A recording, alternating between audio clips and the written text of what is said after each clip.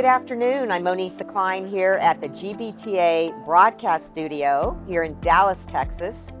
And joining me today is Lauri Reishus, who is the president and CEO at the Airlines Reporting Corporation. Everybody knows ARC.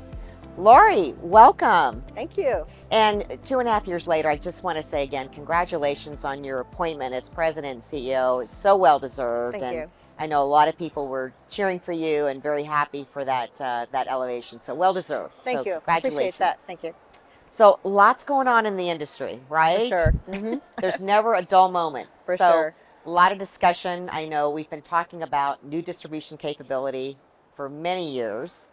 How should, and it's actually coming to fruition, right? I mean, there's been a lot of activity, I should say, to really move it forward. So how should a travel organization prepare for NDC? What advice do you have on that? Well, first of all, you're right. We've been talking about it for a long time, and now the implementations are taking off. For ARC, it's been really that planning of the capabilities that you need to add to enable NDC in your systems to support your customers. Yeah. So we've been working on that for years. And I would encourage everyone to do the same, right? How do you do that? You talk to your partners, your technology partners, your key suppliers, you understand what they're trying to achieve with NDC. Right. And you start to build out the capabilities. For us, that includes being able to take an NDC transaction into our settlement system and apply all of the processes to that and the reporting that is output from a sale that goes to the agency so it can go to the corporate buyer, kind of keeping all of that whole. And we've been really successful with that. And we have probably 24 airlines now that have implemented that capability. And that's been the way we've approached getting NDC ready. NDC at scale is also, producing challenges that need to be worked through around workflow and data processing, and we've been involved in the industry and trying to support those initiatives as well. And that's really, in summary, my advice. Like, understand what it means. It's got a ton of potential. Engage with the people that are in your in your world that you work with, and create a roadmap for how to implement it. And take the time to don't be scared, right? Don't be scared of it. Don't try to fight it. It's all good. It's for good reason, right? Absolutely. It's modernizing air retailing, which we all need. We know we need to do. And change can be messy, but it's also just part of life, and you just have to work together to sort it out. Yep. So that's NDC, which I know is it's a big part of, it's consuming a big part of what people are focused on, right? So beyond NDC, if you put that aside, what trends do you see impacting corporate travel in the near future? Like what's next? What are some trends that you see next? The biggest trend, you're right, NDC is taking a lot of the oxygen, but there are some other really big things happening. And the one that I would really call out is the move to the direct channel. It's not insignificant. We have seen a 10-point move from the indirect channel to the direct channel over the last couple of years. That 10 percentage points is big. And yes, some of that is leisure, but some of that is corporate as well. And we think the corporate piece is only going to accelerate.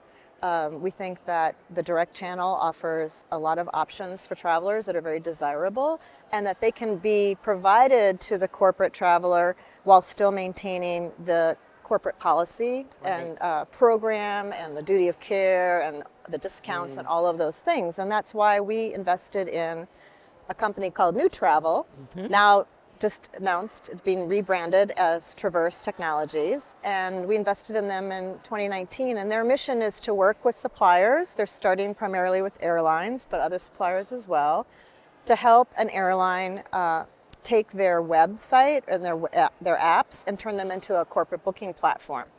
And we're very bullish on this future because we see it as a blended program that includes both the direct booking capabilities, but all the services of the indirect channel. And we are, big proponents of the TMCs, and agencies are critically important to ARC, but we think the future is, a blended approach to the marketplace. Right.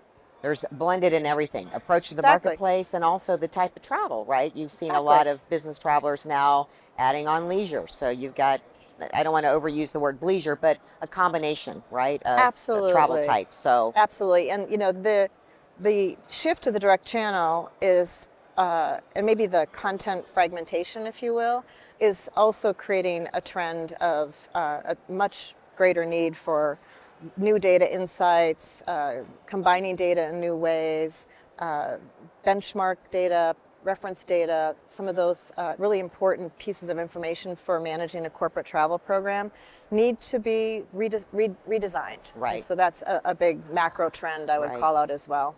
So speaking of data, obviously ARC has a lot of data Yes. that you have access to and that you see, so you see trends. How has corporate travel changed over the past 3 years? I mean, we've kind of touched on a lot of different subjects, but what are the greatest changes that you've seen over the last 3 years? I think the data would support the blended travel that we just talked about. One of the first things we had to do this year is really re-examine our model for identifying whether a transaction that flows through ARC is a business trip or a leisure trip. Right. Traditionally, that's always been sort of self-identified by the agency. If this agency is a corporate agency, all the transactions from that agency were considered business travel. Well, now with machine learning and AI, we've been able to refine our model and look for other travel patterns and trip attributes and get a finer view of business versus leisure. And it's yielding some interesting data points. For example, the blended travel is real. The average corporate trip pre-pandemic was 3 to 4 days. Makes sense, right? 1 day in travel, your business is on the road for the week. Now it's 5 to 7 days. Interesting. And I don't think work is taking 2 to 3 days more. It's people are adding on. Yep. They're creating Taking a blended. advantage of They're on a business trip and they add some time. The other, and that's like over a third of the trips that are corporate have gone from 3 to 4 days on average to 5 to 7. So it's a pretty substantial trend as demonstrated by the data. The other piece is advanced purchase. Pre-pandemic, it was typically, a few days less than what it is now, which is 14 days out. And that tells me there's more planning going on. And again, it kind of supports the blended corporate, some personal time trips. So, those are the big trends that we're seeing in the data. Wow. So exciting. It's it is. You think about all that we've been through, all the things that have evolved, right? And the transformation that's taking place. It's exciting times, right? It is exciting times. And I would say there's one other data point, which I don't want it to be too sombering, but we still see the recovery of corporate travel is lagging. It's still predicted this year to end about 15 percentage points below 2019 levels. But I wouldn't want to end on that in the sense that there's just so much interesting stuff going on at this point in corporate travel. And I think we're all going to have plenty of exciting work ahead. And hopefully we'll get to a point where we're not comparing back to 2019, right? I think we're just about to hopefully make that turn. We're getting real close. We're getting close to that. With leisure, we're way beyond it. So for sure. For sure. Yeah. Lauri, always a pleasure to see you and to Thank visit you. with you. Thank And so excited for you and your leadership role. And I know there's a lot of exciting things happening at ARC. Thank you. So it was congratulations. A privilege to talk to you. Thank you. Thank you. Monisa Klein here at the GBTA Broadcast Studio.